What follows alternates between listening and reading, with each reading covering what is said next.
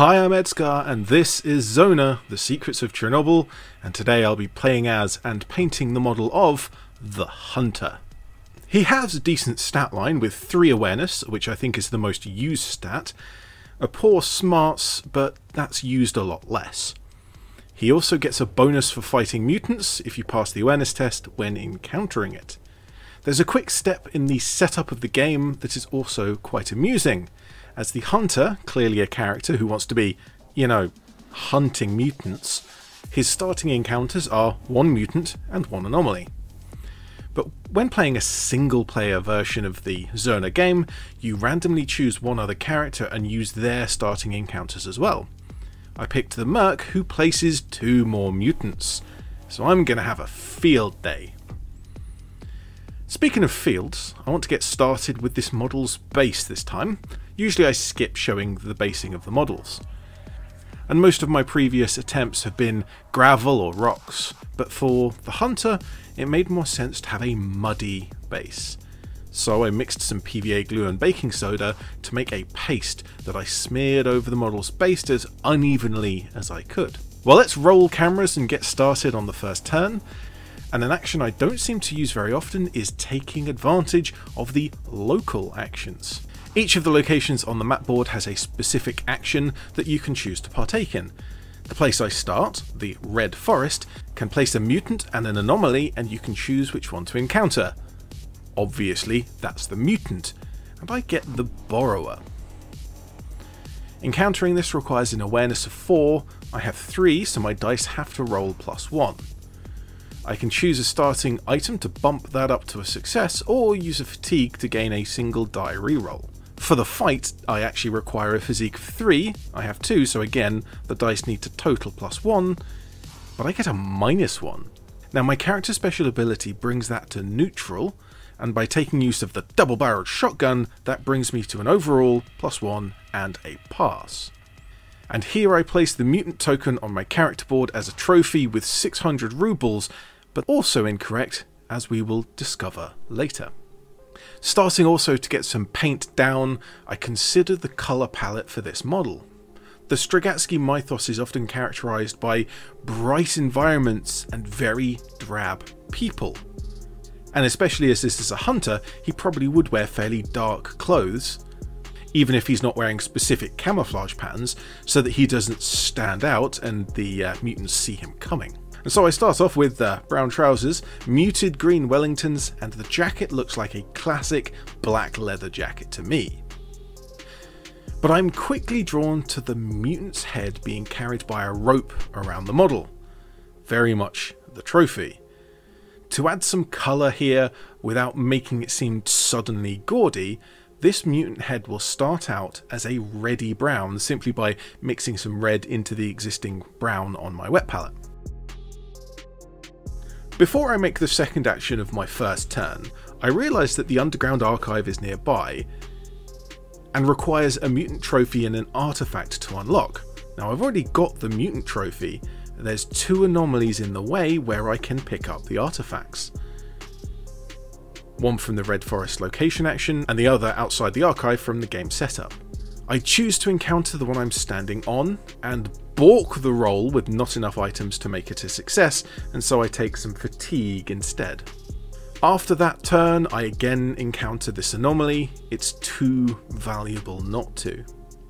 Now the phlegm anomaly limits you to only be able to reroll dice rolls with the Zona symbol, and I rolled a double Zona, which would be a critical fail, and so I really need that reroll, and thankfully it turns it into a success. I earn the artifact and I have enough to open the archive in turn 2. Even with the artifact and the interesting endgame turns happening, I find myself drawn to the monster head hanging from the model. Before I finish the base coats in other parts, I'm getting stuck into painting the fur. I still have a tiny bit of the red-brown mix, and I'm adding in tan, lightening the mix, and then picking out each of the moulded strands of fur. I repeat this step, adding a little more tan each time and painting smaller and smaller areas on the fur to give some gradient of colour from the dark red to this bright tan. I highly recommend painting in this way. Allow yourself to be distracted by your favourite parts of the model, even if it's not the most visible. By painting in these areas with detail, taking your time and maybe trying different techniques, you will end up with a model that naturally draws the viewer to those areas. It's often said that the face is the most important part of the model, and I disagree. The most important part of the model is the part that you think is the most important.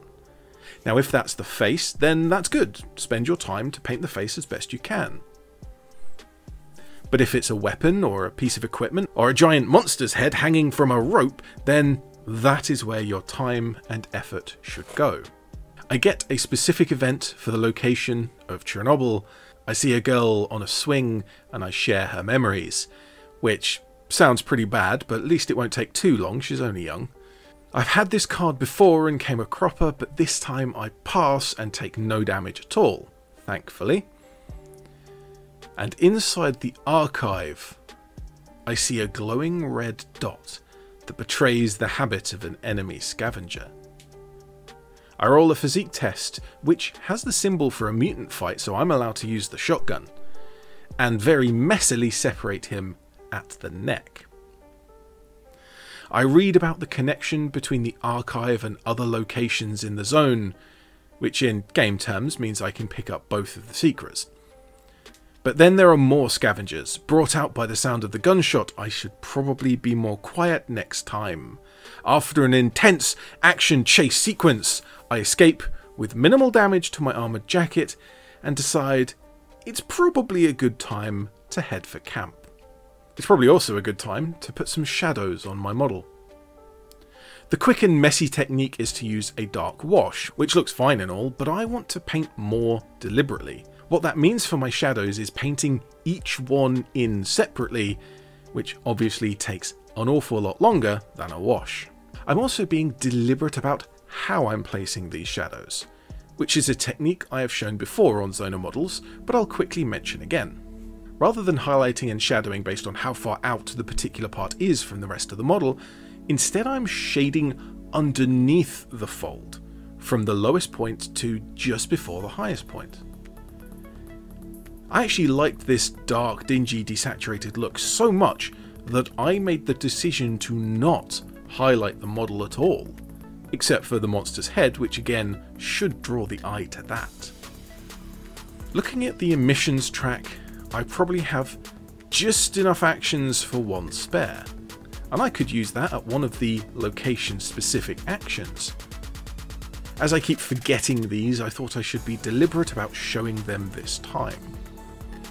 I have essentially three choices. The first gives me 400 rubles at a fatigue cost. Then at the Red Forest I can encounter another mutant, or I can have a fight that would give me an item. The 400 rubles is probably less than I'd get for a trophy or an item, and fighting the mutant directly would be an easier roll for me than the arbitrary fight at the Proving Grounds. So, back to the Red Forest. In the comments of a previous episode, someone pointed out some rules that I've been bending, alternately interpreting, quietly ignoring, or blatantly breaking. We resolved that as reading the rules wrong. There's a lot in there after all. But I found something that I've been doing wrong since my first game, which is double paying for mutants. The price reward on a mutant card is only when it's sold, and not when you kill the beast.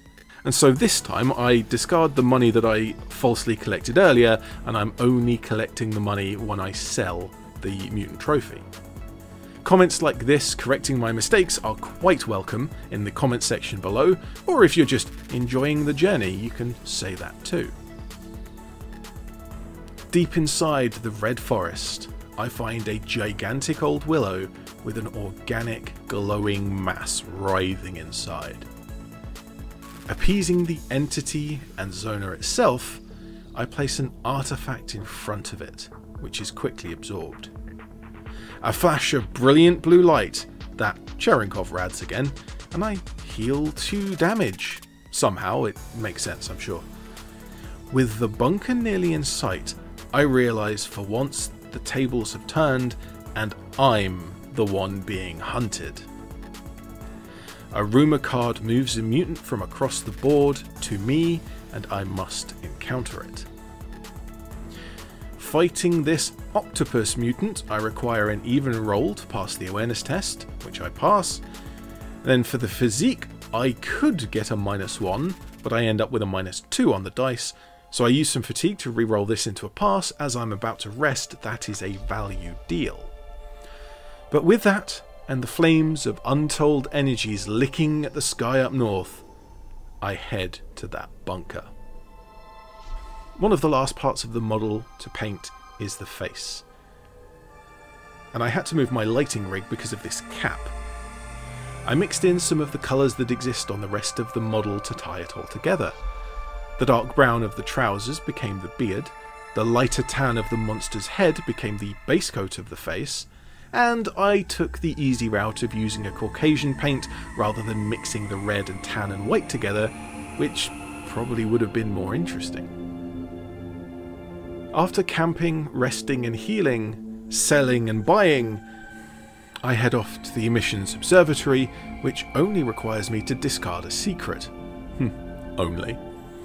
I did pick up 2 secrets, and you need to, but they have to be from different locations, so overall I have a spare.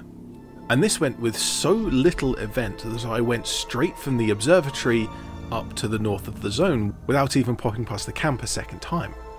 And that's because I realised my new pickup has some real synergy with my first one, and this was also mentioned in the comments section of a previous video. Getting to the sarcophagus is, as you would expect, quite difficult, as that's the point of the game. Both moving from the outer areas to the power plant and from the power plant to the sarcophagus itself require separate local actions and can cause serious harm. However, there are 2 secret cards that can help. One is the Pioneer's PDA, so that you can hop from Pripyat to the power plant, and then the power plant blueprints to hop from there to the sarcophagus. I think this pair of cards essentially also saves you an entire turn, as using them doesn't count as an action, or at least I don't think it does. And I'm lucky I got this pair on video to show them working together, but also it means that I am already at the sarcophagus. And at this point the model is also basically done, except for the base. And here you can see my camera operator didn't quite get the good angle on this, so I'll try to explain.